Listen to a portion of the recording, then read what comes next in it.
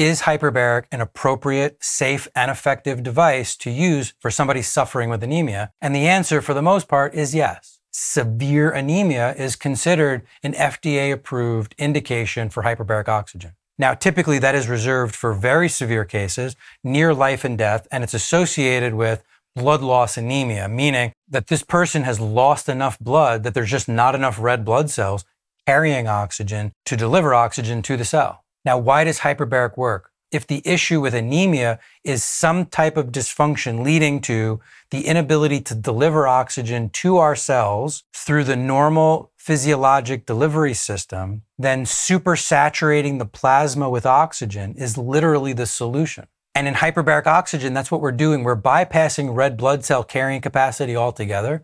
We're dissolving additional oxygen into the fluids of the body. And as a result, we can deliver oxygen to those cells sufficiently through creating this oxygen surplus in the plasma of the blood. Detective work is probably necessary to figure out, well, why has this person been chronically anemic?